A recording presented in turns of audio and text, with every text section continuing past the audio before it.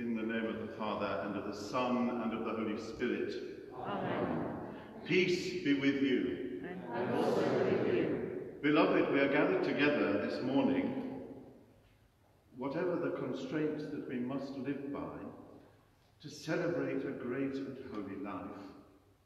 A great and holy life of one who has been the patron of this community for 1,000 years, and for 200 celebrated and praised in this building. I speak, of course, of the Blessed Virgin Mary. She is, as others have mentioned before, she is the ultimate rags to riches story. A peasant girl from an obscure, occupied territory in the Middle East, exalted by God through faith, as Queen of Heaven, we call her. The Orthodox, just before they receive Holy Communion, remember her. They say, "Oh, higher than the seraphim, incomparably higher than the cherubim, thou who inviolate didst bring forth God the Word, we magnify you." We can never escape the fact that Jesus Christ is given to us through the womb of a Virgin Mother. And that has made her the most recognizable female image in the whole world. Thanks be to God. Friends, let us keep a moment of silence to prepare ourselves with pure hearts to celebrate these sacred mysteries and by calling to mind our sins.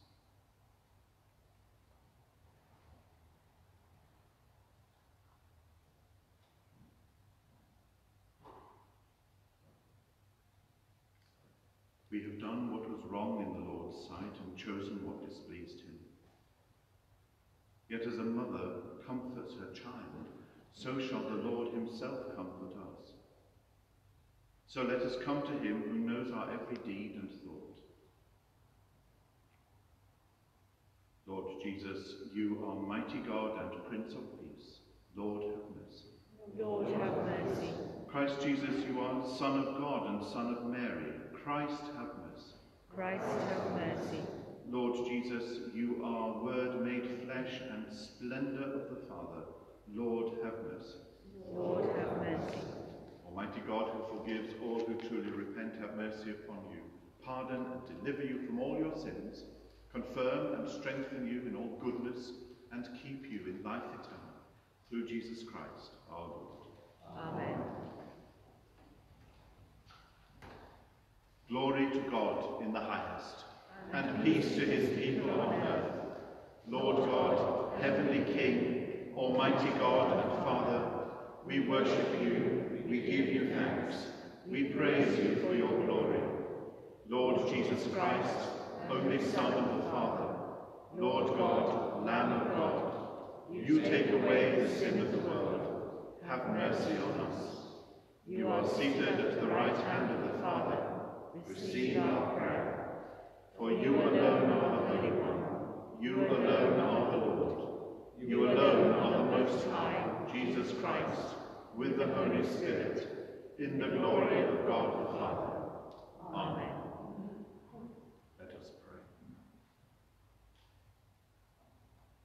Almighty and everlasting God, who stooped to raise fallen humanity through the childbearing of Blessed Mary, grant that we who have seen your glory revealed in our human nature, and your love made perfect in our weakness, may daily be renewed in your image and conformed to the pattern of your Son, Jesus Christ, our Lord, who is alive and reigns with you in the unity of the Holy Spirit, one God, now and forever.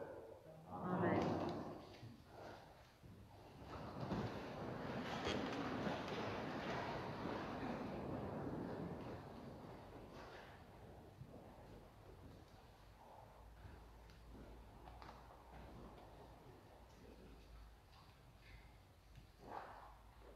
A reading from Micah.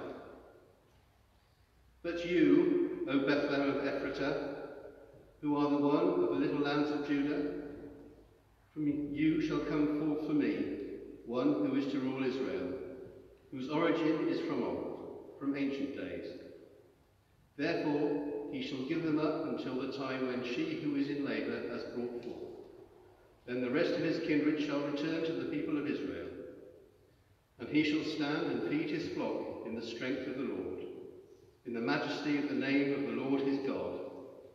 And they shall live secure, for now he shall be great to the ends of the earth. This is the word of the Lord. Thanks be to God.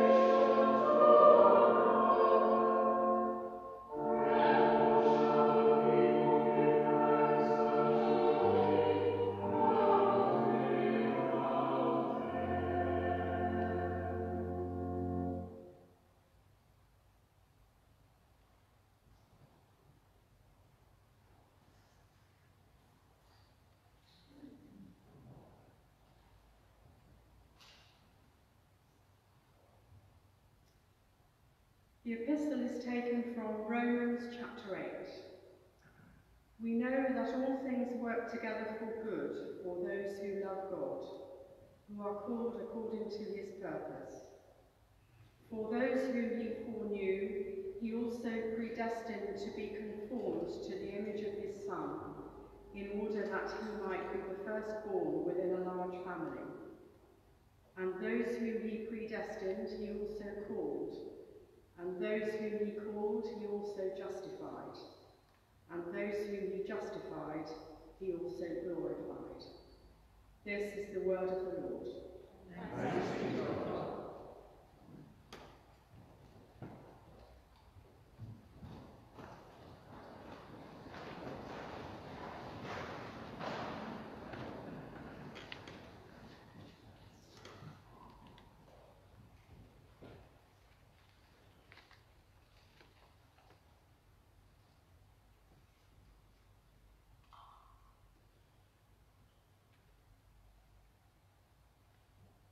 Alleluia, alleluia. Blessed rather are those who hear the word of God and keep it, says the Lord. Alleluia. The Lord be with you. And also with you. Hear the gospel of our Lord Jesus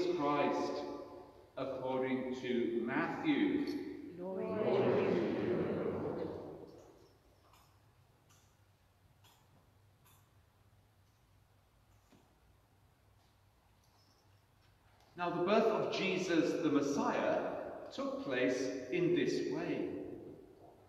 When his mother Mary had been engaged to Joseph, but before they lived together, she was found to be with child from the Holy Spirit. Her husband Joseph, being a righteous man and unwilling to expose her to public disgrace, planned to dismiss her quietly. But just when he had resolved to do this, an angel of the Lord appeared to him in a dream and said, "Joseph, son of David, do not be afraid to take Mary as your wife, for the child conceived in her is from the Holy Spirit.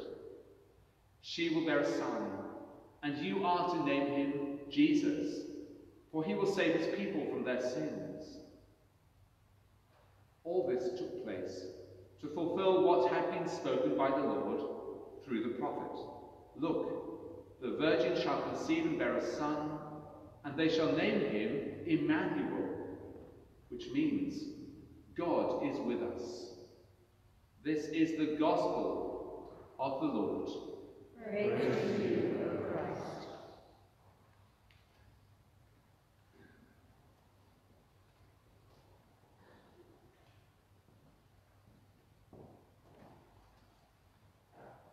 Please sit down.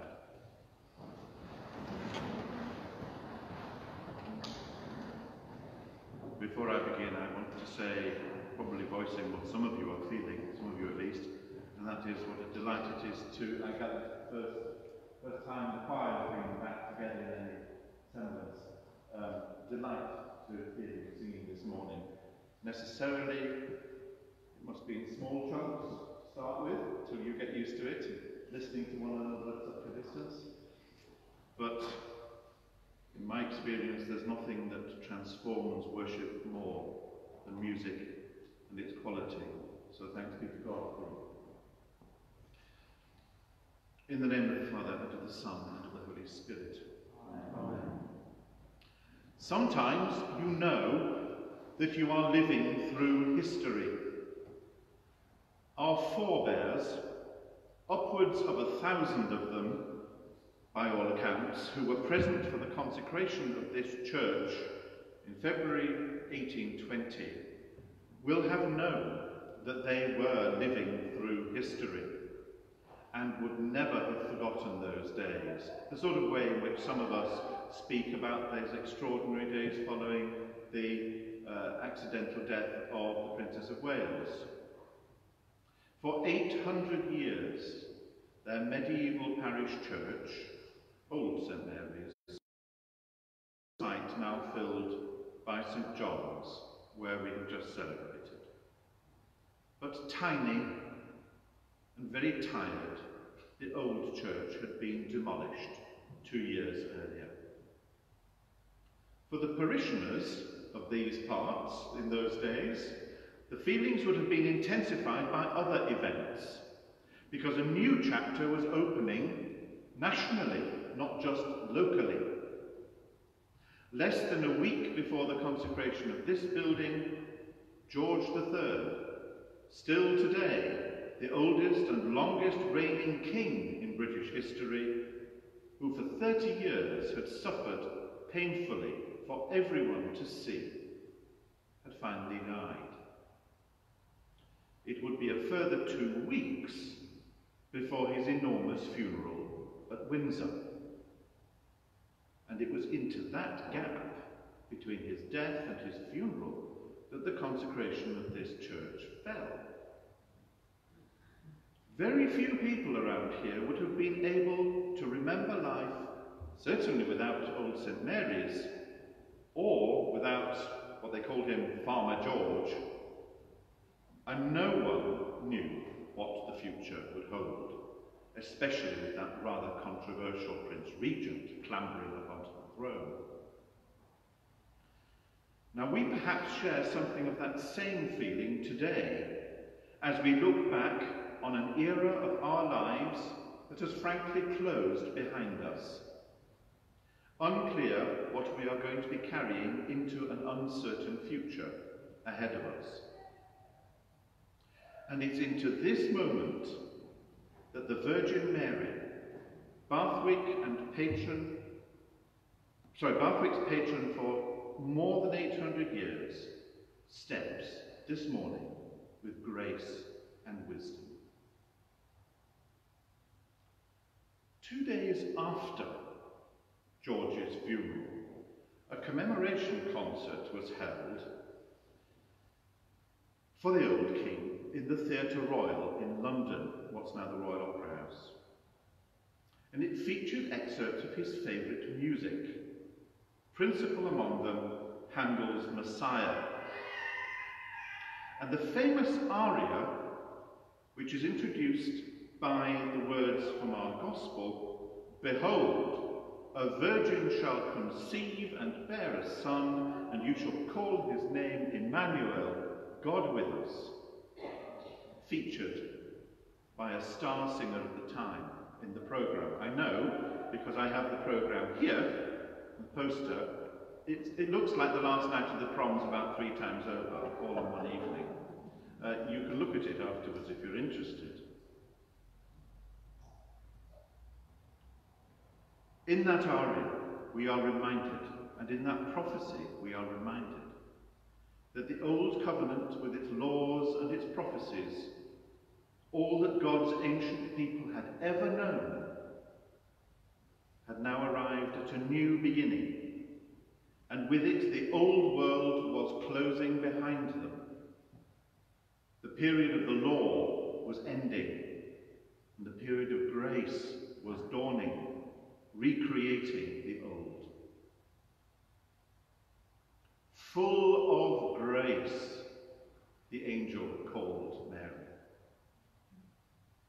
In the birth of the Virgin Mary, which we celebrate in 2 days' time in the church at large, and in the birth of her divine Son, an unstoppable and grace-filled transformation of that old world was happening.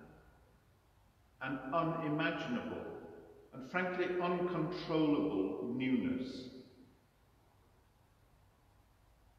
I bet if you ask any mother their experience of carrying a child, they will remember very distinctly the unstoppability of the whole experience, and also the unknownness of the whole experience. What will this child be? Old mysteries, laws and promises were giving way to a new revelation of God's reality and truth. You see, from the very beginning of her life, who the Virgin Mary is bound up with who Jesus is. You cannot pull them apart. Her body is always the place, the holy place, the sanctuary where God is at home. In the Gospel stories, we see her involvement with her son, her young motherhood, her attendance in the mission field, her presence at Calvary, there to receive the resurrection good news, and her prayer with the church for the descent of the Holy Spirit. And the climax of this life, a life lived in the Spirit alongside her Son, is her entry into his resurrection glory. When we are alongside her, we are alongside him in his obedience, his suffering, and his glory. And surely we are praying that in our own lives we will become more like her life, shaped and marked and moved by her Son at every moment. And it's this inner, active faith that Jesus praises in his own mother above all things. You remember, in Luke 11, there's an incident where a woman in the crowd, an unnamed woman we do not know, who was thrilled by what Jesus was saying, his insight and his wisdom, she shouts out, "Surely the womb that bore you is blessed, and the breasts that nursed you." And he immediately replies, "No. It is those who hear the word of God and obey it that are blessed." And who has ever believed and obeyed God's word more perfectly than his mother. It's not being a mother that makes her great, it's her faith that makes her great. She who, according to her cousin Elizabeth, had believed all that had been spoken to her by the Lord would be fulfilled. And Jesus affirms this even more strongly when he says, "Here are my mother, my brothers, my sisters, anyone who does God's will." And the Gospels make it clear that Mary's response grew and developed as she grew and developed. She came to understand more fully the answer she had freely given to Gabriel when she was a young woman. The letter to the Hebrews says of Jesus, he learned obedience through what he suffered. And it's not surprising that his mother also discovered as she went on, or rather as her son went on to his cross, what her original choice would fully involve. As God was revealing a new world coming into existence through her son, she came, and not without suffering, to a clearer insight of the word of God to her. And every time she heard it, she kept it, deepened it, and trusted it. Now, whenever we look at an icon, a panel image of the Virgin Mary, which we now see so much more frequently in our Western culture, though it belongs to our Eastern brothers and sisters, we see Mary as what she finally became. It's not a photograph, it's an image of what she fully became. Beyond all those difficult questions, beyond the crucifixion, beyond love's victory over death and sin, we see her at the end of her journey, as St. Paul says, when the decaying puts on undecaying, when the dying puts on undying.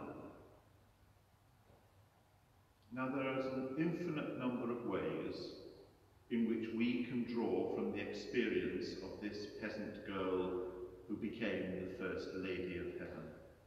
No matter what our age, our gender, our activity or place in life. Infinite, of course, because Mary points us to the Church's own vocation. In the great tradition of the Christian faith, that is, of the churches across the world, Mary is never detached from her son, but she's also never detached from the Church either, of which she is an image.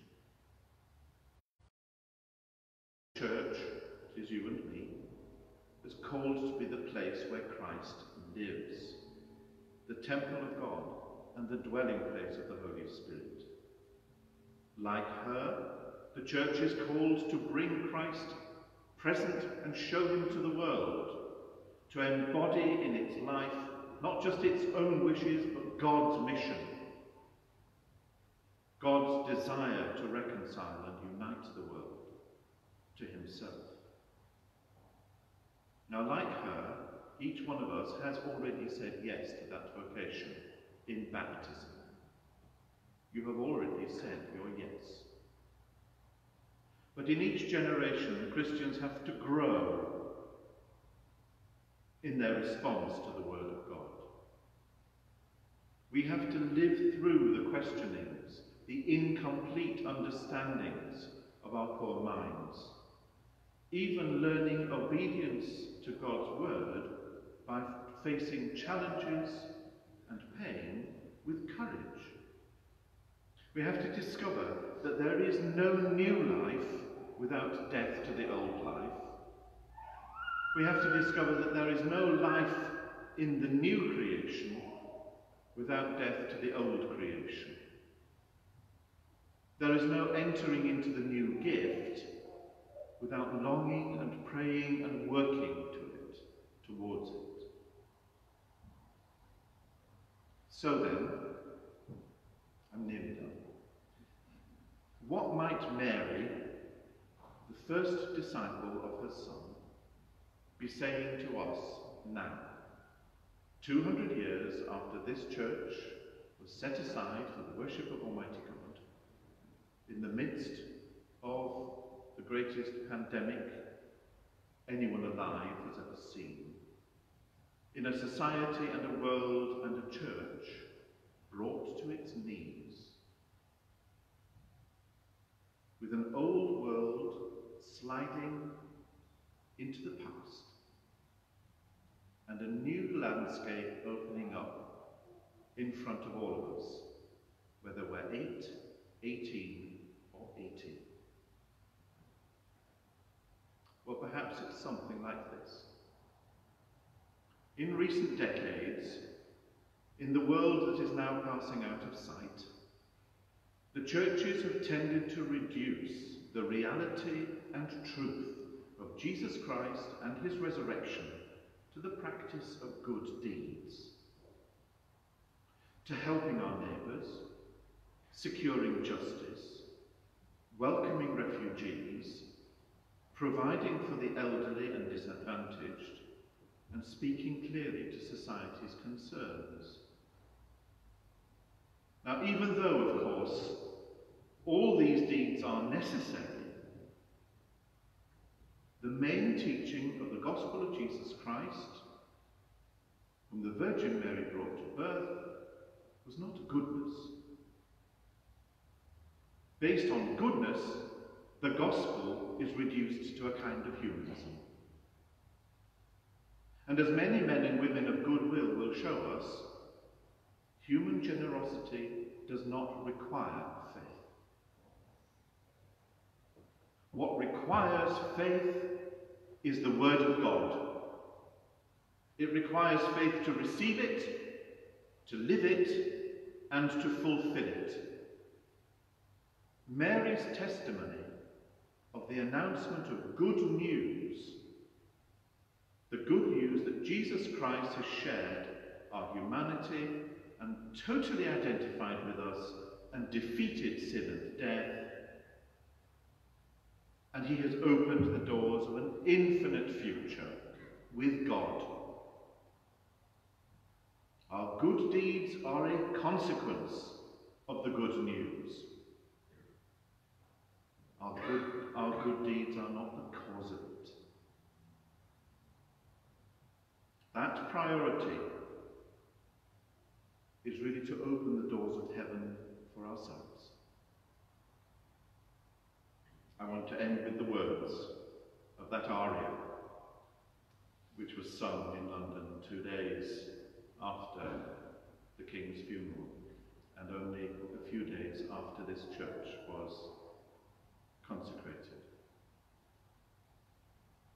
O thou that tellest good tidings to Zion, get up into the high mountains.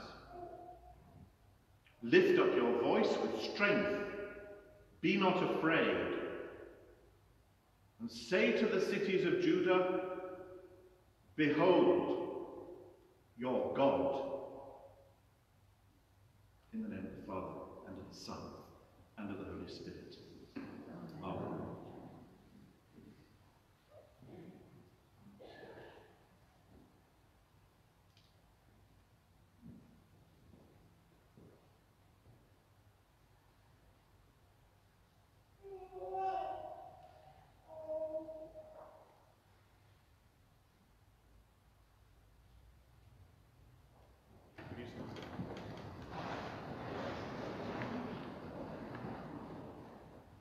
Confess our faith, saying together, we believe in God, the Father Almighty, creator of heaven and earth. We believe in Jesus Christ, his only Son, our Lord, who was conceived by the Holy Spirit, born of the Virgin Mary, suffered under Pontius Pilate, was crucified, died, and was buried. He descended to the dead. On the third day he rose again. He is seated at the right hand of the Father, and he will come to judge the living and the dead. We believe in the Holy Spirit, the Holy communion of saints, the forgiveness of sins, the resurrection of the body, and the life everlasting. Amen. In peace and in hope, let us pray to God now, for the Church, for the world, for this community, and for all those whose needs lie heavy on our hearts.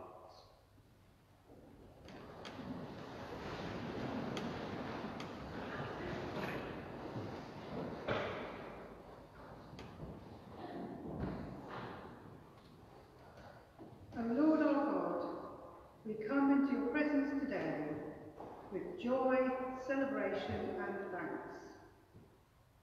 Help us to know that you are here with us now, that your Spirit is with us and abides with us always.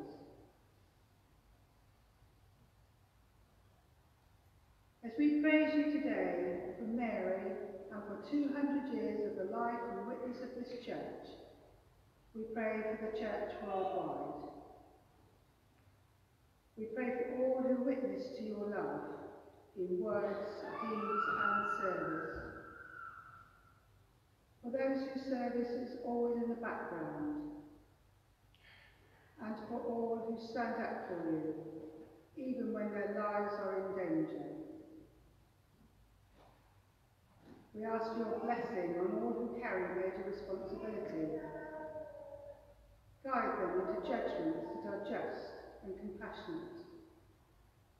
Give them words which are wise. We pray today for Father Peter, our church wardens, Nikki and Jan, for Bishop Jonathan, and especially at this time for Bishop Peter.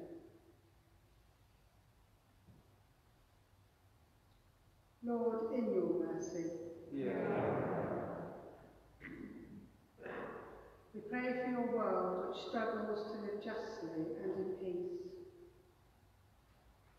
We lift to you those who have to search for daily food or walk long distance for clean water.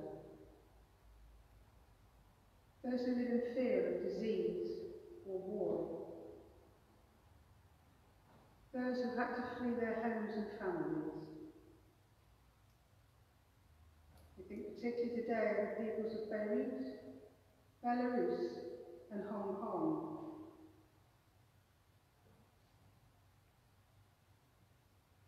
May hearts which have been darkened by violence and greed discover a different light and a better way.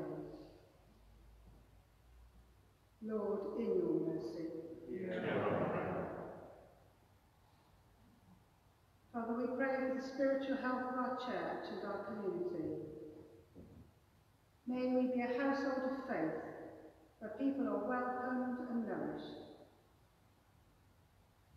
As we thank you for Mary, the Mother of our Lord, may we, like her, say yes, following her example of trust in you and obedience to your will.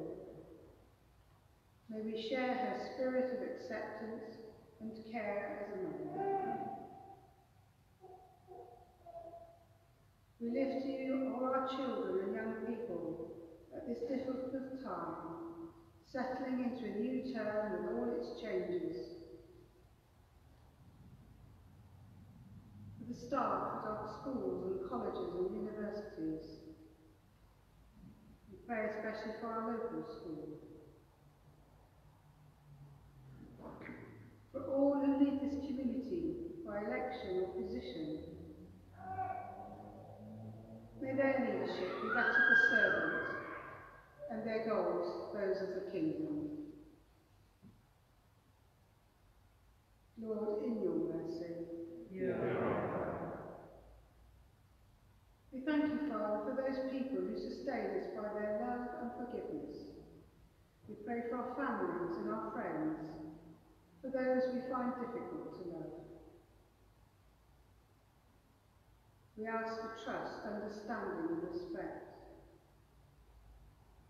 Bless the homes of our parish, where there is sorrow and anxiety. We lift to you all those who are ill in any kind of way, and those we know who are on our hearts at this time.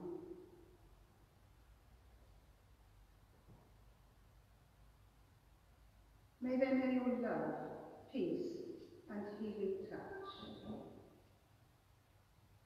Lord, in your mercy, ever-present and loving God, we give you thanks for all who have gone before us, those who built up this church and community, all who dedicated themselves to you in this holy place. We pray for all who have been baptised and confirmed here, all who have married and found support here, all who have been buried from here, and all who have found new hope. We give thanks for all who have ministered here, and all who have shared in its mission and outreach and in its maintenance. Grant us, with all who have known you in their hearts, a share in your eternal kingdom.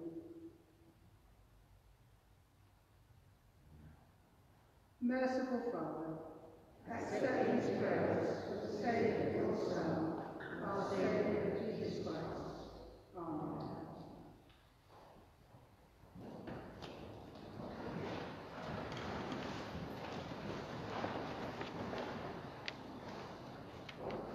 The peace of the Lord be always with you. And also with you. In a way that is safe, let us share with one another Christ's peace.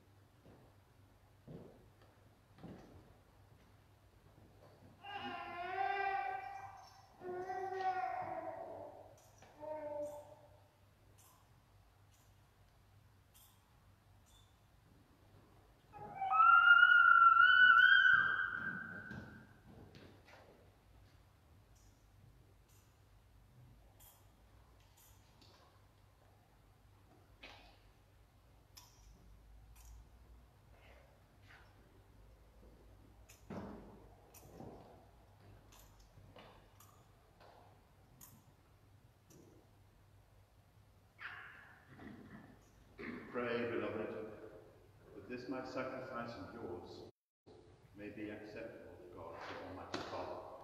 May the Lord accept the sacrifice at your hands, for the praise and glory of his name, for our good and the good of all his holy church. God our Father, your handmaid Mary fed your Son and her virgin breast. Nourish us at this table with the bread of heaven and the cup of salvation. We ask this through Jesus Christ, our Lord. Amen. The Lord be with you. And also with you. Lift up your hearts. We lift them to the Lord. Let us give thanks to the Lord our God. It is right to give thanks and praise. It is indeed right and good, our duty and our salvation, Almighty Father, ever-living God, to proclaim the wonders you have worked in all your saints, and on this feast of Mary ever-blessed, to echo her praise of your loving kindness. For you have truly done great things, and holy is your name. Your mercy is on those who fear you in every generation. When you looked with favour on your lowly servant, you remembered your promise of mercy and gave the world through her, your Son, our Saviour, Jesus Christ. Through him, the hosts of heaven adore you and rejoice in your presence forever. May our voices join with theirs in the triumphant hymn of praise. Holy, holy, holy Lord, God of power and might, heaven and earth are full of your glory. Hosanna in the highest. Blessed is he who comes in the name of the Lord. Hosanna in the highest. Lord, you are holy indeed, the source of all holiness.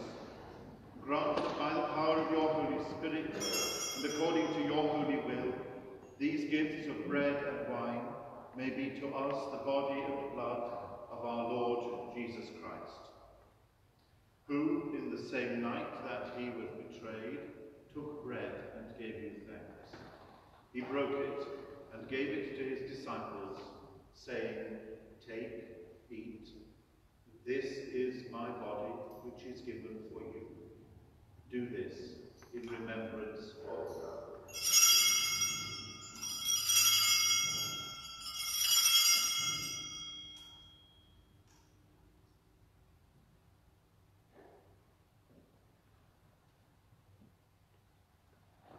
Likewise, after supper, he took the cup and gave you thanks. He gave it to them, saying, "Drink this, all of you. This is my blood of the new covenant, which is shed for you and for many, for the forgiveness of sins. Do this as often as you drink it, in remembrance of me."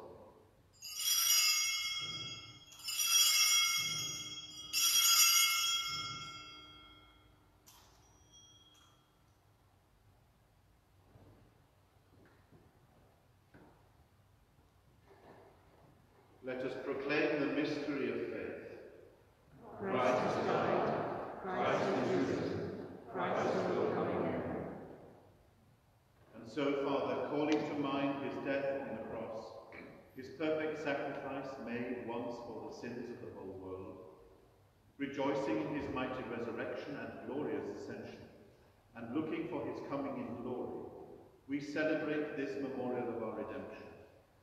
As we offer you this, our sacrifice of praise and thanksgiving, we bring before you this bread and this cup, and we thank you for counting us worthy to stand in your presence and serve you. Send the Holy Spirit on your people, and gather into one in your kingdom all who share this one bread and one cup, so that we, in the company of the most holy, most pure, most blessed and glorious Virgin Mary among all the saints, may praise and glorify you forever, through Jesus Christ our Lord, by whom, and with whom, and in whom, in the unity of the Holy Spirit, all honour and glory be yours, Almighty Father, forever and ever. Amen.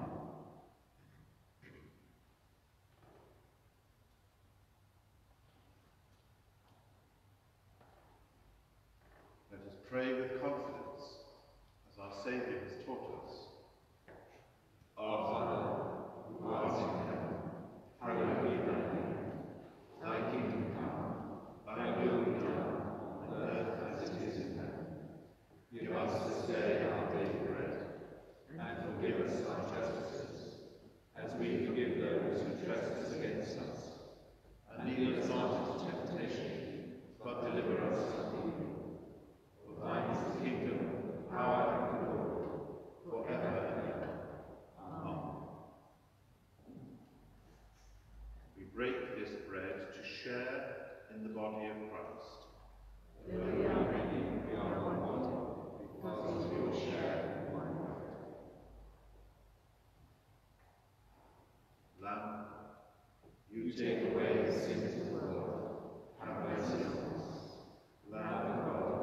take away the sins of the world, have mercy on us.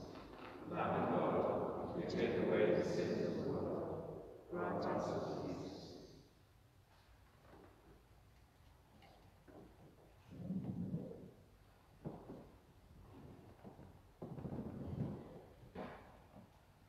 Behold the Lamb of God who takes away the sins of the world. Happy are those who are called to his Son. Lord, I am not worthy to receive you, but only say the word, and I shall be healed.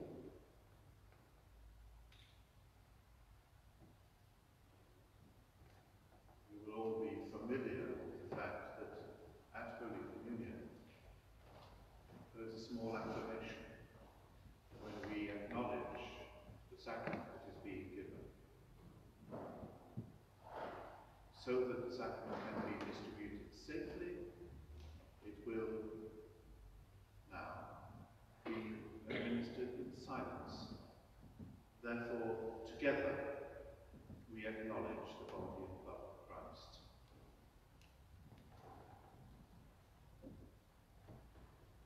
The body of Christ. Amen.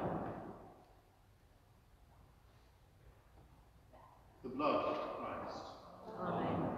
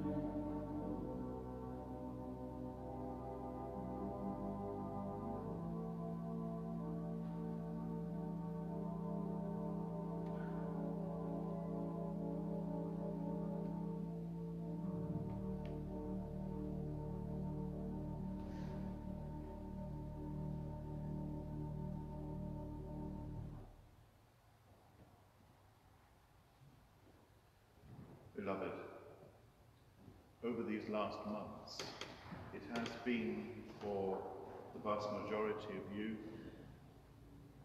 I say that rather than the clergy ourselves, has been a most challenging time.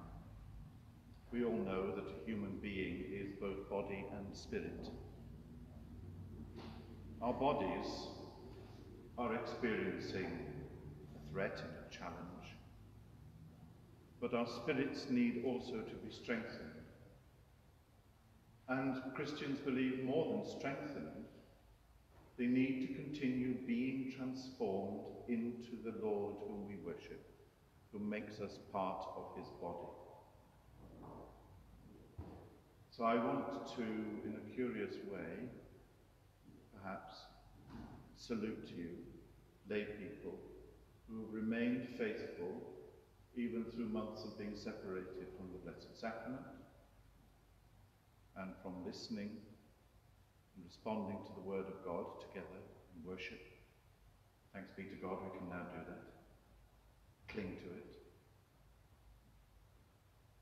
I want to encourage you never to forsake the gifts that the Lord wants to give you as a body, not just as individual Christians. And I wanted to remind you of a wonderful phrase of one of the ancient fathers when he's speaking about the sacrament. He calls it the medicine of immortality. We know what a sacrament is. It's an outward form of an inward grace. Your souls need that inward grace, and he gives you the sacrament. Please do not separate yourself from it, because it is the medicine of immortality. However much our bodies may be threatened by something which wishes to occupy it and kill it. The medicine of immortality. Cling to that phrase. That is what the Eucharist is enabling for us. May God bless you.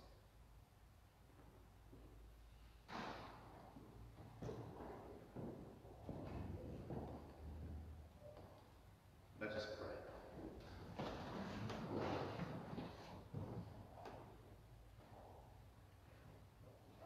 God Most High, whose handmaid bore the Word made flesh, we thank you that in this sacrament of our redemption, you visit us with your Holy Spirit and overshadow us by your power. Strengthen us to walk with Mary the joyful path of obedience, and so bring forth the fruits of holiness. We ask this through Jesus Christ, our Lord. Amen. Almighty God, we thank you for feeding us with the body and blood of your Son, Jesus Christ. Through him we offer you our souls and bodies to be a living sacrifice. Send us out in the power of your Spirit to live and work to your praise and glory.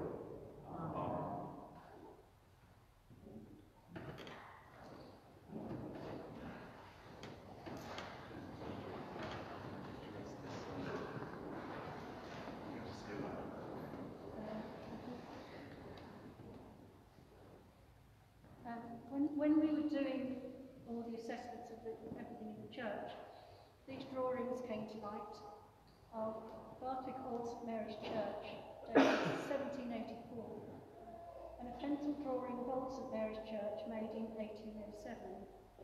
And Helen Moss has been praying for us, and we just need it blessed, please. Certainly.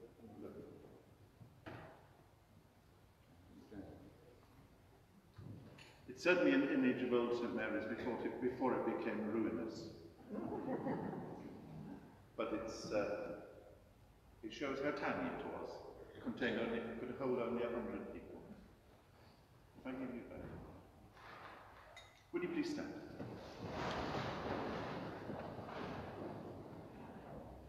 Almighty Father, on this day in which we commemorate our forebears, the building and consecration of this house of prayer, dedicated to St. Mary, we recall our forebears of old St. Mary's, thank you for the transmission of faith throughout the generations. Bless and hallow, we pray, these images which will be kept here in the church.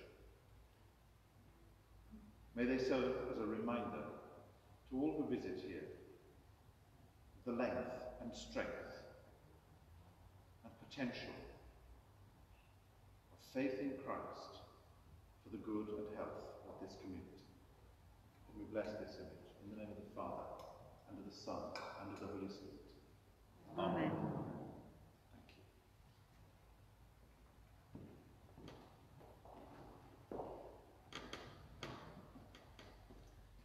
I'm sorry to bring you all down to the mundane matters of maintenance and finance. Last week I encouraged you all to read Father Peter's letter in Bathwick News. I hope you've done that. He talks about looking at the significant deficit in our day-to-day accounts. I don't think I'm letting out any secrets when I tell you that during the months of real lockdown, the church was losing something in the order of £3,000 a month. And with the lack of lettings for the hall and the church, we are still not getting in the steady income that we have done in the past.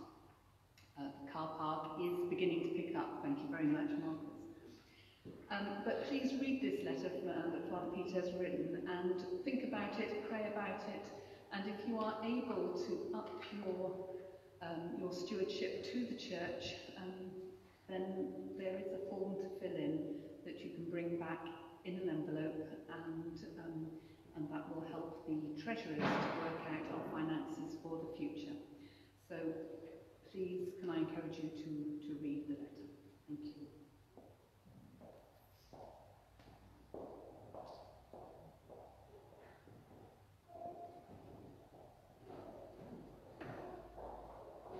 Would you please stand? I think there's nothing at all mundane about, well, maybe there's something mundane about maintenance and finance, but we all know about it.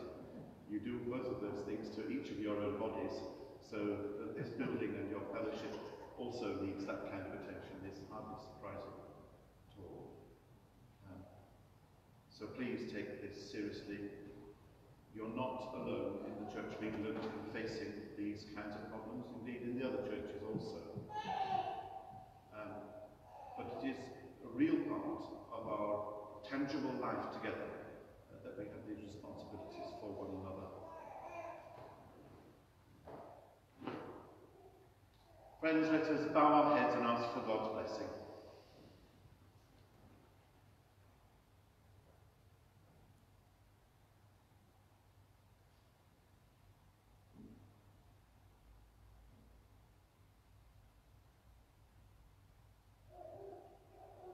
May Christ, who has given us himself, the living bread,